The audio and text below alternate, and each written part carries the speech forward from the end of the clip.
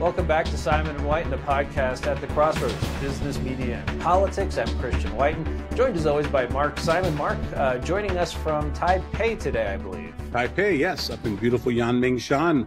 One more day of quarantine, only 3 days now, and I must say it's not awful. If you're going to come over, I encourage people to come over on like a Thursday. Then you got Friday, Saturday, Sunday, and then Monday you're walking into the office. You know, and I'm lucky. I have a place here, so I have a place to stay. Good. Well, the only place in Asia I've been in nearly 3 years now is Singapore, which is pretty good in January, but hoping to get to Taipei and Tokyo later this year. Speaking of Taiwan, there have been rumors for a while that House Speaker Nancy Pelosi was going to go. And Pelosi is someone who's likely out of Congress this year. She's been there forever. Democrats are likely to lose control of the House. I doubt she wants to sit around and be minority leader again. So this is someone who definitively can go to Taiwan. She'd be the first sitting speaker to do so since Newt Gingrich, and I guess it would have been 96. But Joe Biden came out just today and said, well, she probably shouldn't go. The military, according to Biden, said that she shouldn't. I find that hard to believe. Mark, what do you think is going on here? Do you think Pelosi is going to take Biden's advice? Well, first of all, being in Taiwan, the first thing I do is, I talk to people and see people, and, when you talk to folks, the Pelosi trip was a done deal. In fact, we did know that there were other people they were basically moving around, and other congressional delegations that probably would have showed up during that time, but chose not. In other words, you're not going to spike the the Speaker of the House. So I do think very clearly at this point in time, she was coming. I mean, people told me it was a done deal in their minds. She said, look, last time it happened, I'm going to make it up for this time. And, I went to bed, and this morning I woke up, got up around 6:15, a little bit of jet lag, started walking around, didn't check the phone right away. And then the phone started ringing. I go, oh, that must be the wife. No, it was a producer at a local television station who I know. Mark, did you see the Biden news? And I had to look it up, and I go, oh, my God. And I said, well, call me back in 5 minutes, and I'll talk to you. And then in that time, 2 other people called. The morning, reporters, they're in a panic over here. It's really scaring people because basically this is incredibly important. People have talked about how China could cut Taiwan off by not going to war. Well, if Pelosi doesn't go, this proves the point. All they got to do is threaten, and Joe Biden backs down. They have just literally shut down Taiwan. And to watch people literally fall off their chairs trying to defend this is unbelievable. I mean, you've got the usual pro-China scumbags in D.C. saying, well, it was all grandstanding. It wasn't grandstanding. She's the Speaker of the House. She wanted to come to visit a very important country. It's her last term. She could have come. The Chinese could have raised hell. But no, it looks like they really were threatening to put those jets up there and maybe escort her down because, her regular flight pattern would come, down from, Great Circle. That's how you'd usually come. Now, maybe what they would have done now is they would send her via Guam. In other words, she leaves San Francisco, flies to Guam, and then flies up. That would be harder for the Chinese to intercept, but they'd have to bring tankers around and refuel the planes, which would, really raise the temperature. But the fact of the matter is, once the Speaker says she's going and she runs it by the White House, which she certainly probably did, cannot imagine that it was not run by them. And they said, yes, it's a yes. So here's Biden one more time. And I have to say, the most unpresidential statements I've seen, literally the way it was reported from Bloomberg to CBS was almost in disbelief that he was doing this. This is a very big deal. Not because Pelosi's not coming, but because basically they've given the Chinese the veto on what goes in or out of Taiwan. All right. It's weird. It's a little bit like the administration's negotiating with Iran. It's not just one sort of stroke of appeasement and they're done. They've been negotiating from a position of weakness for a long time. And same with China. They've been talking for months now. It's like it's been at least 3 months since Yellen, the Treasury Secretary, said, well, we're probably going to cut some of these tariffs on China. They haven't done it yet. Everyone expects them to. It's this slow motion, just appeasement.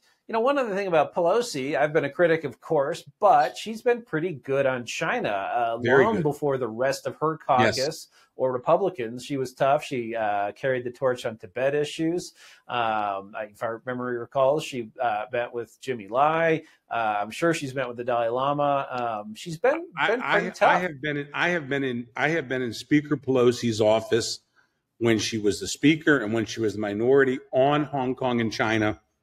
Probably 6 times, because I've been with Cardinal Zinn 3 times and other people other times. And, I actually ambushed her in D.C.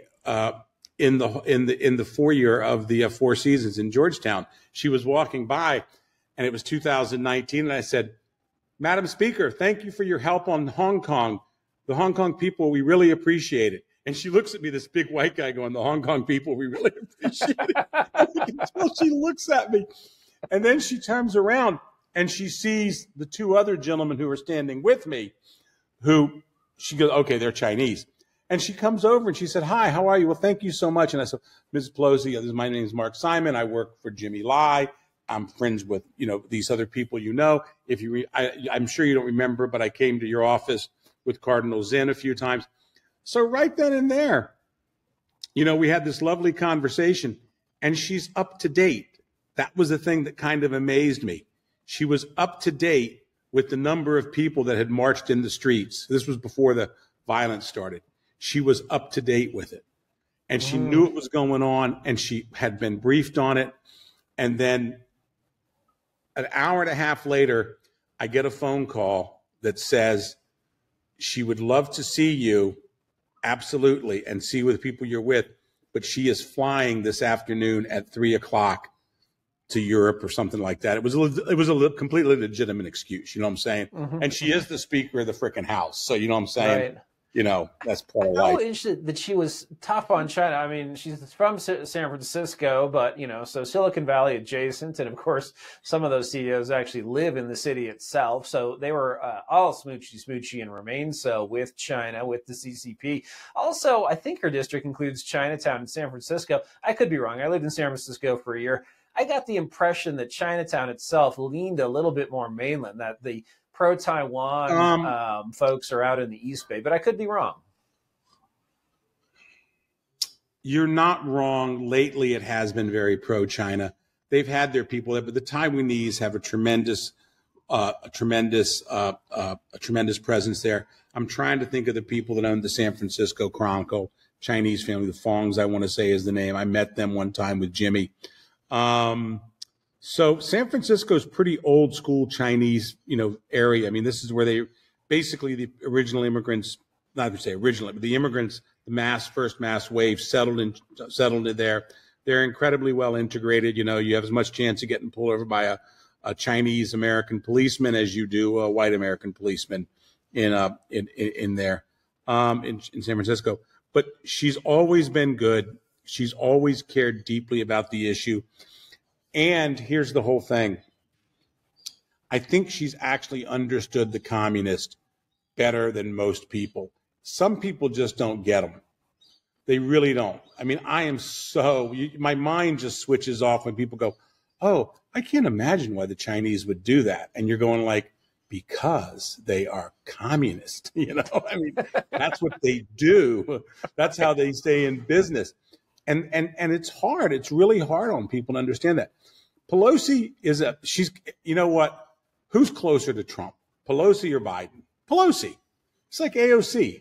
They're all the same cut. She's an East Coast girl who happens to be in San Francisco. Her father was a Italian politician, mayor of Baltimore. You know what I'm saying? She married this tough Italian guy. They moved to San Francisco. Her husband's a pretty nice guy. I've met him too. Also a very good investor.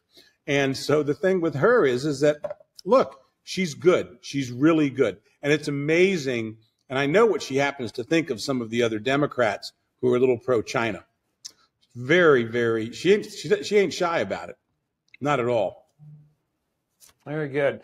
Well, yeah, it seems to have been exceptional, though, thankfully, just the reality of what the Chinese have been up to this last decade or so, as it dawns on more members of Congress, there are fewer panda huggers out there. Let's stick with China on the business issue. There seems to be something going on up there, very significant, that, as it turns out, people who were promised, I guess, condos, if they call them that, apartments, houses in some cases, who are paying and the construction on these has been halted. So you have all of these real estate developers who are in a politically favored class who, have been part of this rampant buildup in China, probably excessive infrastructure.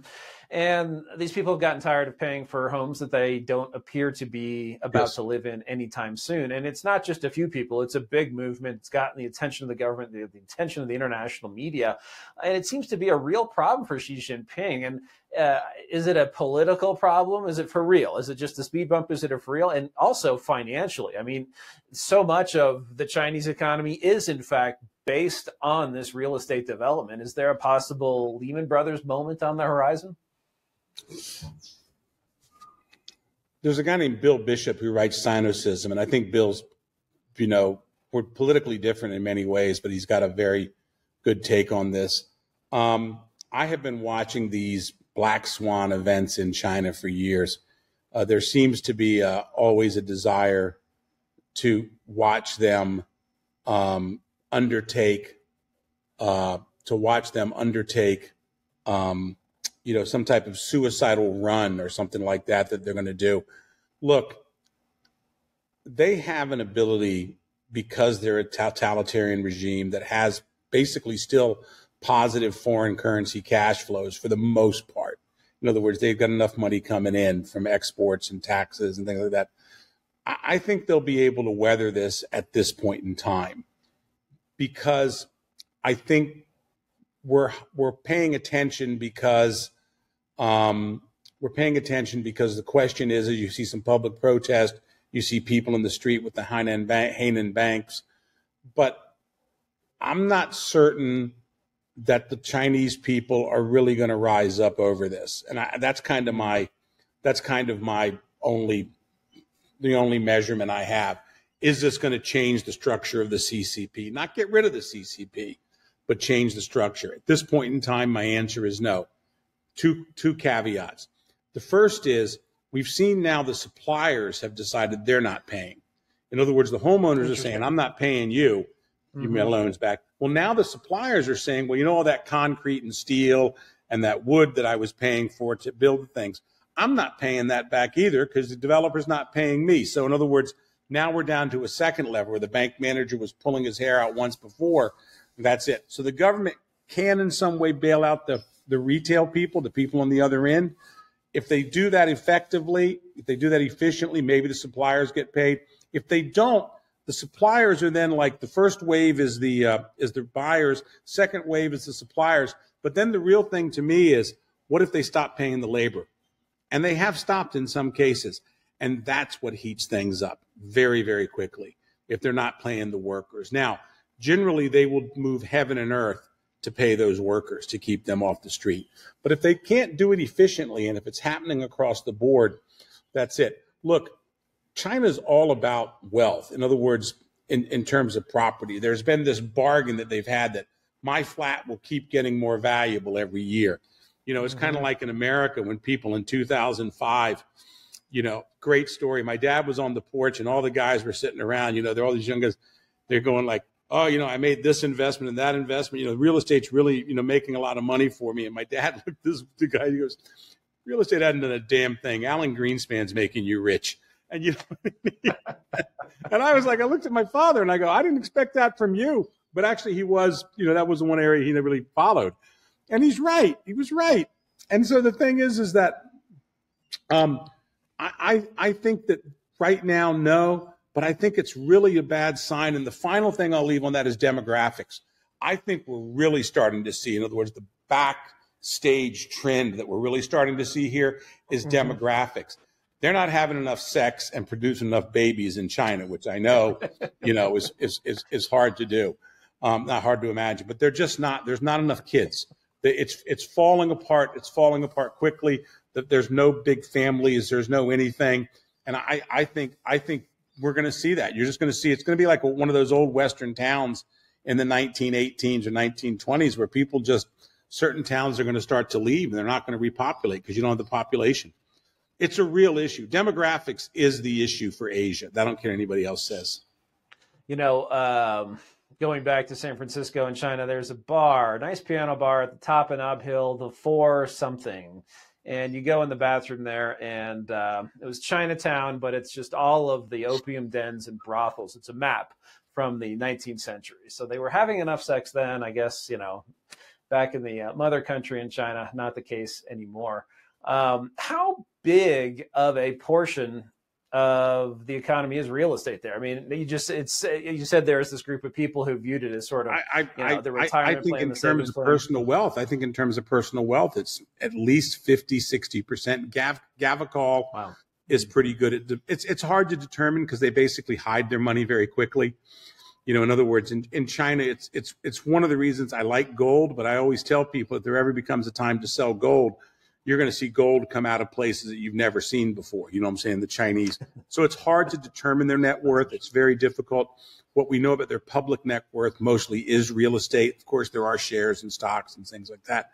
But really, for the average person, as in the U.S., the home is the largest part of their real estate portfolio. But then, unlike the U.S., the wealthy people in the U.S. own stocks, shares, businesses. Yeah, a little bit of real estate or something like that, but it's basically what I would call productive income. Whereas in China, they're just basically socking it away. It's the reason why you see overseas, like what we call the black money show up. Like Canada's got a massive inflow of money coming in. In fact, they're now they tax foreign buyers. And I happen to know this because the company that I oversee, the company I run, we oversee that basically when we buy land, because even though we're Hong Kong, you got to pay a 10% surcharge. Wow. And they're raising it to 20. I think it may already be raised to 20. And so, but the money still flows in because they're just trying to get it out. So they have a different view that we do of it. But I think essentially, boy, I'll tell you, that's the whole thing with Xi Jinping. I just really think that he is as blinders on and doesn't know what he's doing with the entire economy around. I think real estate is really set for a big drop in China. It's already dropping, but I don't know if it's going to bring on what we're hoping or what we're looking for, changes in structures of government. All right. And before we go back to one final China story, I want to shift to Japan. Hosted a panel at the Center for the National Interest with Nabe Watanabe and Steve Yates. And Nabe's longtime analyst and onlooker in Tokyo. He's with the Sasakawa Peace Foundation. Broke a piece of news I hadn't seen, at least not in the English language news about Japan, which is that they're thinking of going, it'll take several years, but potentially up to around 2% of GDP on defense. For the longest time, they had this unofficial peg of 1%. America spends between 3 and 5, depending on what's going on in the world. And they've crept up a little bit, but they're still only about 1.1, 1.2. Going to 2% would be a pretty big deal. And this is happening at a time. I mean, Japan is likely in recession now. It hasn't been officially declared, but the economy is slowing or has slowed. The yen is in the toilet. You can get something like 135 yen for $1. Normal is between, I'd say, 110 and 120. You mentioned demographics not going well, but frankly, they ought to spend more on defense, especially even if we're spending high levels, we still seem to be spending it in Europe and the Middle East. But I don't know. Does this strike you as credible? And do you think the Japanese would spend it in a smart way, smarter than we are? I mean, they're not going to do nation building in the Middle East, but what's your opinion of the state of the Japanese self-defense forces? I mean, what's your opinion in terms of, you follow that much closer than I do. I have a thought on it, though. What's your opinion on these things? What do you think? My guess is it's pretty decent. I'm always worried about the Japanese lack of flexibility and sort of corporate hierarchy. I mean, militaries have hierarchies, of course, that's what they are. But, this is the problem with it's sort of the big question mark over China, too. They haven't been to war since, is it 78, 79, when they had that little war with Vietnam that they lost, essentially. Fought us in Korea and, outnumbered us massively, and we fought them to a stalemate. With Japan, it seems like their Navy has some decent stuff. They have helicopter carriers that in European navies would be considered aircraft carriers. So I would imagine they would do actually a pretty competent job, with the tasks that they were assigned. But I don't see them as really extensive and, ability to put 3 different task force in the China Sea or anywhere in the Western Pacific at any given time, or to operate that independently of the U.S. I tend to agree with you. I tend to think they're a lot better than people think they are. They've got the F-35s, they've got the drones, they've got all the missiles, you know what I'm saying? They see China as a threat. They really do see China as a threat. Getting back to this whole Biden thing, I think this will be a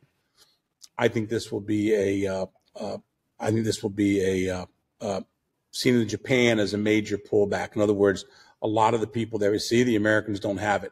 Now, when you're a shrinking country demographically, what do you have to do? You have to buy weapons that don't need people. So in other words, surface ships that need large support staffs, maybe not so much. Maybe, somebody told me one time, they said for every Aegis destroyer, you can have 2 submarines in terms of the support crew and things like that. So because the size of the crews and the split flips and things like that. Now, I think the submarines are more expensive, than the Aegis, but the point is like they're going to be looking for weapon systems that don't take people, and that means high automation. That means high dollar. A sophisticated missile launching system costs more than a guy throwing a rock, and that's if you have enough guys throwing rocks, you don't need the sophisticated missile system. So I think they have to spend. When I left the last time I was here in Taiwan, I have a little group that I meet up with every once in a while.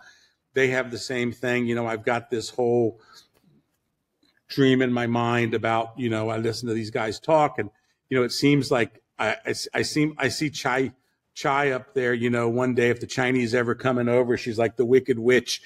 She'll have, instead of the monkeys flying, she'll have drones, and she'll be going, fly, my pretties, fly, fly. You know what I'm saying? And, and it takes technology and innovation. And I think that's why people are watching the Ukrainian battlefield so much now. In other words, what we see is like we take all this money to move a 155 over there, and a $150,000, Russian drone flies over it twice, drops 2 bombs, and takes it out with all the ammunition. So, drop Simtex or whatever the hell they're dropping. But I think the Japanese see the threat much more than we do. I think they deal with it every day in their waters. I think every time they get up, they see Chinese ships. Look, the one thing about the Chinese is, and I'll be blunt with, the Chinese military is stupid. I mean, they are like big, they're like in a bad children's movie, a bad teen movie. They're like Biff, okay, in Back to the Future. That is the Chinese military. They're big, they're strong, but they're as dumb as stones. Their behavior internationally is so bad. Recently they've dropped flares in front of an Australian aircraft. You know what I'm saying? I've heard from 2 commercial pilots that they said they see these guys coming up and they're flying right towards them. And they said they get a little tingle, they get a little worried, and then they veer away. They don't follow anything in the water. Look what they do down in the Philippines. You've got this basically pirate fleet, their maritime merchant fleet down in the South China Sea running around. They are bullies. And the reason why they are bullies is because no one has stood up to them. The way you stand up to them is you be smart, quick, and fast. And I think that's what the Japanese are looking to do. That's what the Taiwanese certainly have to do. And so that takes money. Now, what this Japanese budget does tell me is the place I'm sitting right here, beautiful Taipei, 10 or 15 kilometers from where I sits the president and the defense minister and everybody else. And what do they spend in Taiwan? Not even 2% of the budget. Right. It's And so, so it's like they're saying, well, we can't. And I go, well, you can if you develop things. You can do things. I mean, you sent me the thing the other day where they had this big announcement, 500 pistols. It's like 500 pistols. The Chicago Police Department, and they're not any good. They order more guns than that in a year. 500 pistols. Like the Wichita Police Department or something. By the way, I have actually seen the guys, I call them LARPers, the guys who are going out and they're trying to learn like tactics in case they have to fight the oncoming Chinese. God bless these guys. You know what I'm saying? I know what they want to do, but they're running around with airsoft guns. Yeah. Okay. And there is no incorporation of anything. But no, really, I do firmly believe that what we're seeing here in the not the abstract, but in the real life moving forward with Japan is they know they have to spend more money. They know they don't have the people to do it. And I think they're going to start seeing things. And I have to say, I'm starting to believe, I don't think for Taiwan submarines are the answer, but I think the Japanese are probably going to see some more submarines. Well, that occurred to me while you were talking. One thing where they could really make a difference is with electrics, diesel electric subs. Ours are all nuclear. You know, our Navy makes a good point that we have to cross an entire ocean, whether it's the Atlantic or the Pacific, before we can really engage. Yeah. You know, the value in a sub is keeping it submerged basically from the minute it leaves a U.S. port. But if you can get greater numbers if you don't need to pay for nuclear reactors and everything, all the infrastructure that goes along with that. And also, Mike, you know more about this being a maritime guy, but with a nuclear powered sub, I gather you're always running some equipment because even if the reactor shut down, you still run the coolant, or you still run the cooling machinery because of decay. It still puts off some heat. Whereas with an electric sub, you can turn off everything and just lurk. And the ability to make you worry about what is hanging out in the Taiwan Strait should be a pretty big deterrent. Well, the Japanese electric boats, the Japanese diesel boats, I understand are quite good because they're Japanese. Let's just face it. They make Toyotas, they make Lexuses, you know. The Russian Kilo submarine, which is their top export, their top electric boat, and always is very well respected. I've been out of the Navy, working for the Navy for a little while now, so I don't know. I have heard that their export models are pretty crappy because they don't put anything in it.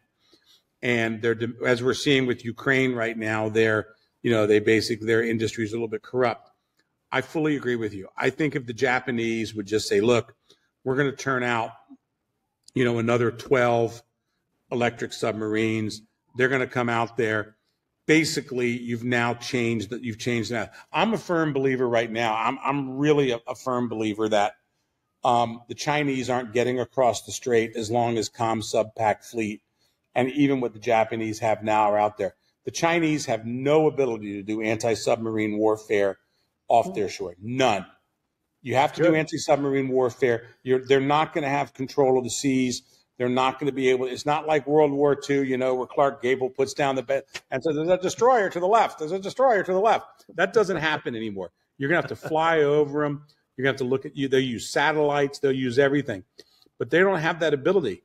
And so essentially, you're going to have at the top of the Taiwan Strait, you could have 3 USSNs, and it could look like a parking lot for submarines up there. The Chinese can't find them, and they're launching. Within 30 minutes, they're launching 12 missiles or 14 Tomahawks.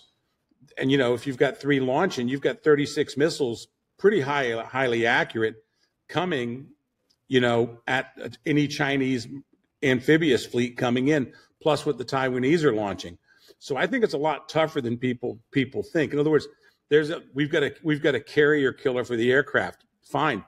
The aircraft carrier is going to be 500 miles west of or 500 miles east of Taiwan, doing zigzags, and you never find it. Mm-hmm. But the submarines are never going to find. So that's why the Taiwanese. You hear the Taiwanese talk about it. They really want more submarines. The problem is, for me, with the Taiwanese is that, how would I say? The problem is that it's just day late and a dollar short. It's too late now for them to do it. You know, Right, right. they need missiles, they need mobile launchers, they need M109s, they need, I think they need M109s. They need real things that basically can show up in a year, you know, and that's the problem. They don't really push these things the way they should, you know. Right. All right, one last question on China, just to round out the episode before we go, to get your quick reaction. Just news today from Bloomberg, excuse me, I think it was actually from the AP, that says that China, for the first time since 2010, has less than $1 trillion in its foreign currency reserves. That's fairly amazing. I mean, if you think of all the dollars China accumulates because of the trade surplus that they have with the U.S., it just made sense if you need to keep something that's basically a risk-free asset. Well, they saw what we did to Russia, which is basically say that we are going to impound, disable, make inaccessible all of this currency or all of these securities that you thought were completely liquid. And China presumably does not want to end up in that situation if we ever have a crisis. And this is one of my many gripes about the war, the Russia-Ukraine war, and our sort of unmitigated support for Ukraine, or more importantly, just the way we've done sanctions against Russia, is that we seem to have played our aces against Russia, demonstrated to China how powerful they could be, or at least how sweeping they could be, even if they're not changing Russian conduct. And now we've sort of given away a weapon. Am I seeing that the right way? Is that what China is doing here? I think that's a large part of what they're doing. I think the other thing is they're spending the money. You know, I think they are spending the money to, you know, bailouts and this and that, you know, 50 billion, 30 billion here, 40 billion there. And so they're pulling from reserves. That's one of the things that I was told. Somebody said the other day, they said you have to find the corresponding switch into the other currencies. You know what I'm saying? And that's very hard to track. That's very difficult to track. Also, you would think that gold or something would also start going up too, because they put it there. But I do think the overall thesis is correct. I think the Chinese looked at what we did in Russia, and they've seen it, and they're going to move. They also have, quite frankly, many more vulnerabilities than the Russians do. The Russians still have agriculture, natural resources, including gold, and of course, oil. Good. Well, enjoy your time in Taiwan. Hopefully we'll get you a couple more times while you're over there. That's it for this episode of Simon White, but join us again soon. Thanks.